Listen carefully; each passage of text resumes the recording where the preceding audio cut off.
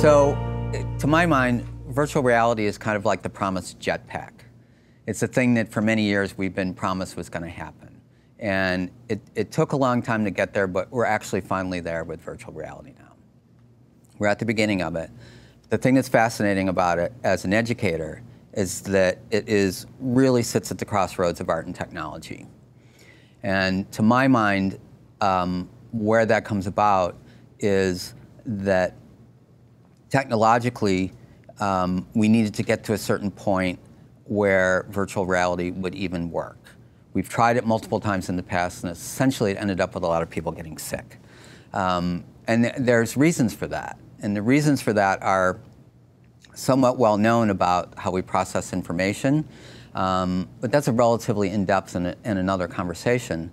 But it's one that we have in our innovation program, where we talk about the neuroscience and psychology of how we process information.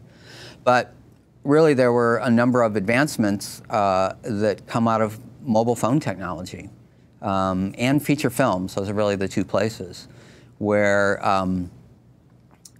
images used to be very low resolution. They weren't drawn quickly enough. And we were very, very bad at understanding how to move things in a virtual space, like in the computer graphic world. And those are problems that we solved over the last few years. Once those were solved, suddenly virtual reality became something that we could do and we could manufacture. It's much more complicated than that, but that's really the gist of it. Along with that, there were a number of advancements or clarity in psychology and neuroscience about how we understand the world, you know, and that's gone into the software and the creation of the worlds in virtual reality to understand. Like a great example is when you're riding in your car on the freeway for half an hour and you get off the freeway and you stop at a stoplight. Your body, if you look out the window, your body feels like it's still moving. That's a condition that we have, and that's a problem in virtual reality that you have to solve in how you work with the software and the world that you're in. So all this has led to us, you know, being able to create systems that function and work. And one of the interesting things about that is, as virtual reality has emerged, outside of entertainment, everybody keeps talking about this concept of empathy. And the reason for that is empathy is seeing the world through the eyes of someone else. And that's actually what virtual reality is. You're replacing reality with a different version of reality that's manufactured. And if you're doing that, you can see through somebody else's eyes. And so, you know, writers love to write articles, and it's really great to have a theme to do that. And so one of the themes that has really emerged strongly is this idea that we could look at the world through the eyes of a refugee, or we could look at the eyes of somebody who's incarcerated, or somebody who's slowly going blind, or, you know, things that are very far from what would be our normal experience.